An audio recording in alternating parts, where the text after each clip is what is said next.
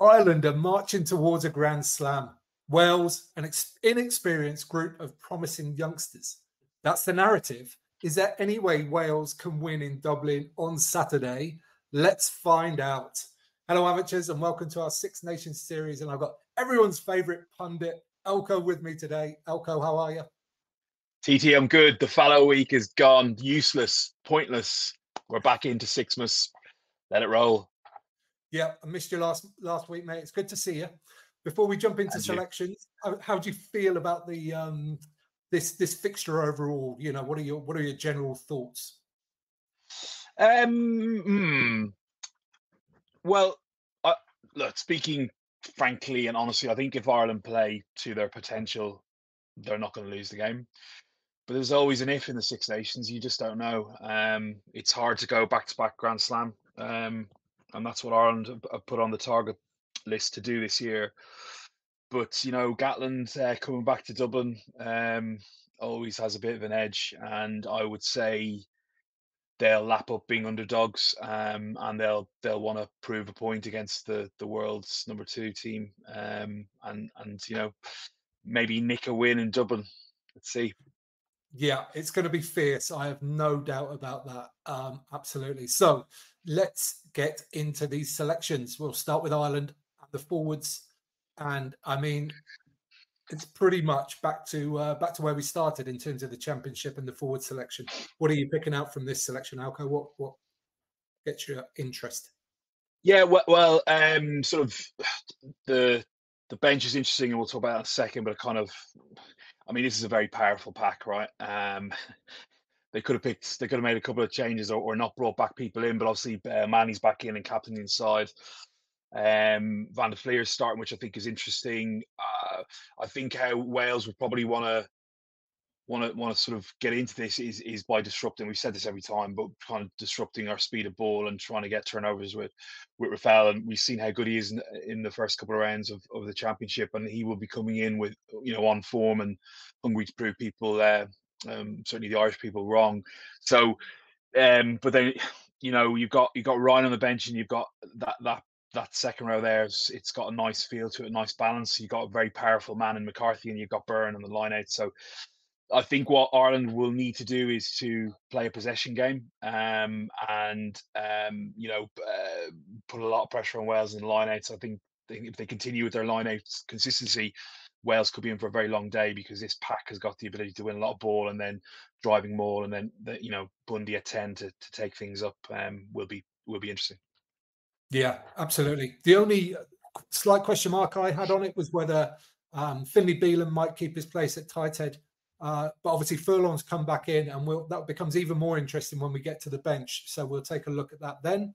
But let's move on to the backs. And this was exactly as I thought it would be. What were your thoughts, Elko? Yeah, well, probably worst kept secret. I think with Frawley starting 15, I think that was always going to happen, particularly with him not going back to play for Leinster at the weekend. So yeah, it's a no-brainer. He's played there before for Leinster. It'll be his first Six Nations start there, and we'll see how he goes. Henshaw's done enough there to keep his place. I think what the bench will show us is that, I mean, Ringrose. Everyone was talking about Ringrose getting back. I think if he was anywhere fit, I think they would have stuck him on the bench or played him. I think my only fear is we are really susceptible to an injury crisis here, because a couple of injuries. I mean, he's gone for a 6-2 bench again, which is, again, Farrell doing what Farrell wants, and I love it. And he's backing his team. And you've got to, you know, back their fitness, and their injury profile so far have been unbelievable. The S&C crew have done a fantastic job, and they seem to be able to get through. But, you know, someone goes over on their ankle, or something happens, we could be in a complete mess. And we've got no back three cover. So if Frawley gets injured, for instance, what do? And I presume you could either bring Murray on at 9 and move Gibson Park back into the back three somehow. Probably more likely, I think they'd shift Henshaw back to 15 where he's played, stick McCluskey in at 12, and push Aki out, or one another. But if something like that happens, and a hungry Welsh team are in it towards the end, then that's my only fear for the weekend, TT. But look, this back line is class, right? I love that he's backed Crowley to stay at 10. I think that's the absolutely right thing to do because there was chat maybe of shifting him back and bringing Byrne into 10, but I think Farrell again is that's genius. And Nash has recovered from injury to start on the wing as well. So it's a fairly settled team. He's probably gone for the least amount of changes possible, which is pretty much one, injury forced, of course. Um, but yeah, I don't see us playing a very loose game at all on Saturday. I think we're going to play it fairly tight, as I said, particularly with a 6-2 bench. I think we're going to look to overpower these Welsh boys and probably still score a lot of tries, but maybe not as open play as one would hope. Yeah. Picking up on Henshaw, I would go further than saying he's done enough to keep his place. I think over the 2 games, he might well have been Ireland's best back. I think he's done so many great carries, so many good creative things, been defensively superb. I think he might, across the 2 games have been, like I say, Ireland's best back. And then Aki coming back in for McCloskey. And again, this is just it's a symptom of having a really strong squad when McCloskey can play as well as he did against Italy and lose his place essentially. But the team comes first, and I think that selection reflects that. Okay, let's move on to the bench where, no surprises here now, as we kind of already talked about all of this, like the 60 split being the big change. Now, my question is this tactical in terms of he thinks it's going to be very forward heavy and therefore wants 6 forwards? Is it the forwards that he's got available are better than the backs he's got available, therefore he's going to have 6 of them rather than 3 backs? I think it might be more the latter. I think there's fewer backs that could come onto the bench and he feels could really do a job. But what do you think? Yeah, well, I think certainly in keeping Crowley at 10, I think he's got to do that. If you move Crowley out, then the options open up all over the place because he can bring Byrne in, right? So, but I just think he wants to back that player and keep that consistency going. But it does leave us massively exposed. I think he probably does think it's going to be quite. I haven't seen the forecast. I think it's going to be okay. Maybe a bit windy. But I just think he knows. As I kind of opened up the pod with, is that without being disrespectful to Wales, if Ireland each player plays to their potential, they are going to hose them. There's no. You just look at the form in the URC, and you look at quality level, Ireland are ahead. You look at sort of current form, you'd have to say that as well, and then also experience. Right, we just Wales are in complete rebuild phase. And they're not expected to do anything, and they can try a few things and go for it. But in terms of experience, so I just think pressure rugby, that's a 6-2 split, very much a South African way of going about it. But I take your point. It could be that we've got less backs to bring in. I mean, there was chat about Zebo coming in last week, but that got very much put to the back fairly quickly. But yeah, and but you see, me saying all that makes me really worried because Wales with nothing to lose and being talked down by people like me is the most dangerous Wales in the world because we know what they can do. We've seen it against Scotland, and that's probably why Farrell won't want an open game. He won't want us to play like Scotland did, throwing it around, because we saw what they did in the second half. So I think we'll want to be really, really tight. Hence, probably why he's gone for a 6-2. Yeah, I completely agree, and that's why we love the Six Nations, right? Because it feels like Ireland are definitely going to win this game, but we know nothing is ever certain. The other person that we want to pick up on here is Ollie Jaeger coming in potentially for his first cap at tight head. A big man, spent 7 years down in New Zealand, apparently got Dutch-Irish parents and was born in London as well. What do you know about Mr. Jaeger, Alka? Wow, I didn't know that.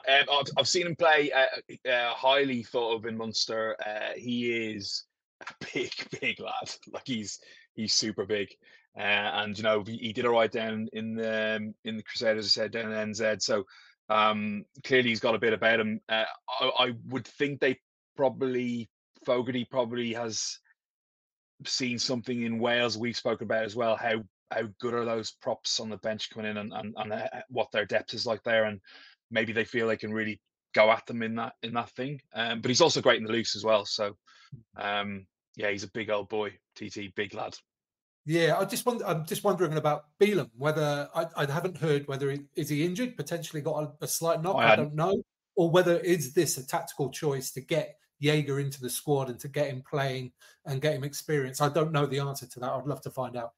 Yeah, I know he had a cut, didn't he, in the last game? I think he took a bang, maybe to something going on with that. I hadn't heard that, but he's been playing. Jaeger. I mean, Jaeger was doing really well then, had an injury, and maybe would have been in the squad earlier. Maybe they're happy now where he is, where his levels are. I know he did a good game the other day, so let's see. Yeah, absolutely. Okay, let's move on to Wales. Here we go. This is exactly the same forward pack that started the previous game against England. And I think as a pack, they did fantastically well when all these players were on the pitch. So no surprise to me that he's gone with exactly the same team. What do you see in this forward pack, Elko? How do you think they're going to approach the game? Well, I think they've got to break it up, and make it as probably scrappy as possible. Although I do think they'll probably play how we expect them to play. I don't think there's going to be a lot of barbarian stuff going on until it breaks up in the second half potentially. So presumably they'll want to run this Irish pack around and keep it fairly fluid. I think for me, what stands out is their back row, particularly 7 and 8. I think they're two brilliant players, and stand out massively. But they're a little bit, I think they're a little bit lightweight, and that's where they might struggle. They'll need to be clever in line out, and they'll need to be clever stopping the Irish maul. Be that either competing in the air and give Ireland a scare, which they haven't had yet, or sort of sacking it quite early on with someone sort of designated to try and get that maul down quickly. Yeah, I agree. I think if Wales are going to stand any chance in this game, it's going to have to start with disrupting everything Ireland do up front in the set piece, and then onwards and onwards and onwards throughout all the phases of the game. So these guys are going to have a huge job to set that tone at the start of the game, particularly on Saturday. Okay, into the backs. Costello coming back in for Johan Lloyd is the only change from the previous game. And again, I thought the backs played really well for a half, and actually the game turned very differently in the second half, so they weren't all that relevant at Twickenham. But if they can get in, Tompkins is so niggly, North is powerful and gets around. They're going to have to do all of that constantly on Saturday, I think. Yeah, I like this backline a lot, and I like the fact that Gatland has stuck with it. I'm a big fan of his in terms of his man management. I think he goes well as long as he's not there too long. I think after 4 or 5 years, he'd probably get bored of it. But yeah, I think bringing Costa, he's obviously recovered back from his whiplash or whatever he had. I love that Winnett is they're keeping faith in him, a young kid who looks quality. Yeah, and Tompkins is very niggly, and you think, well, I mean, on paper, or if you see them stood beside you, you just go, Aki's going to run over this kid all day long, But he is, he punches way above his weight, and he is niggly and will cause issues. But they've got a lot of this backline can unlock defenses, and we've spoken about before around. Henshaw, who has played particularly well the last couple of games. I still think an outside break in him is quite interesting, and if you have someone the size of North that can keep him interested, maybe as they hit the edge, North comes in on a strong line, and then they put somebody out the back in Winnett or a winger, that could be really interesting, and they could unlock the Irish defence there. But it just means the pack have got to try and get them some ball to do this with. Yeah, I'm gonna double down again on Tompkins there. I think if Wales are going to stand a chance, he's going to be a really key player in getting in and amongst the Ireland side. Onto the bench, and the only real change here is Mackenzie Martin coming in as back row replacement, who's a really popular young man in Wales by all accounts. He's a proper good lad, so people are very happy that he's getting a chance this weekend. But I mean, we talked about the prop replacements. It's actually Domachowski that Jaeger's going to play against, and I rate Domachowski. Yeah, I think he's a good player. So it'll be interesting to see how that scrum battle goes later in the game. Yeah, I guess the beauty for both teams, but in particular Ireland, with how much control they have in their players and stuff, the amount of stats and video they'll have on him through the URC will be loads. And maybe they've seen something where Jaeger's gone against him before and looked at it. But Wales got a wily old forwards coach there who will limit that. But he is a good player, isn't he, Domchowski? He played particularly well the other week in the first game. So yeah, it'll be. I mean, a team, but certainly the bench. It kind of shows you where Wales are at. Like, you look at that and you go, I don't know any of these kids. Really, let's be frank. But that's okay, because in 4 or 5 years' time will be a completely different conversation. And where Ireland will be probably on a different phase, and lots of players retiring, these kids will be all coming through and playing particularly well.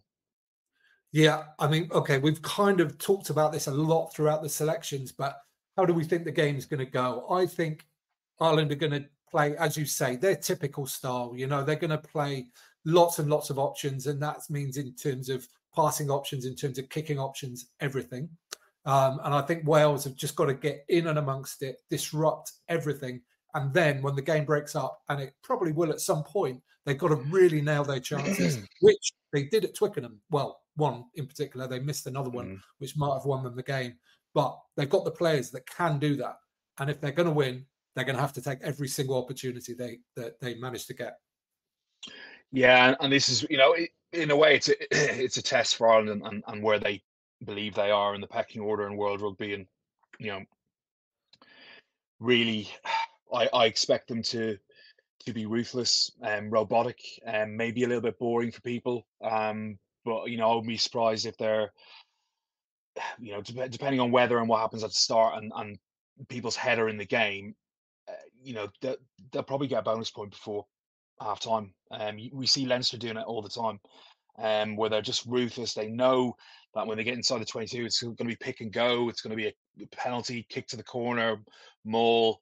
But you don't know. The Ireland could kick off, goes to North. There could be a breakaway try in the first minute, and then all of a sudden, what they say, the best laid plans are there until you get punched in the nose. And I hate, Six Nations to me means competitiveness, and all teams should be on a level. But the reality is that's not where we are with this. And I think if Ireland get a good start, it could be a long day at the office, because if they're too far ahead by the time the game breaks up, which we know Ireland will not want the game to break up, they will be playing tight, then the current will probably be green rather than red towards the end.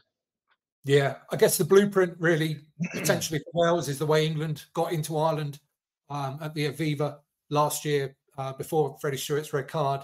They were right in that game, and I'm not sure if they were ahead, but they potentially could have been ahead when that happened.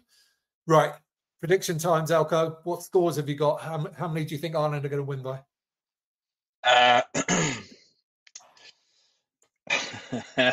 I've got 2 down. I've got. I just don't want to get pummeled, but I know our Irish brethren are very, are very, very punchy at the moment, aren't they? Zamboni. Ireland by 8. That's what I'm going to go for. Ireland by 8. I'm being cautious. That's not what you think.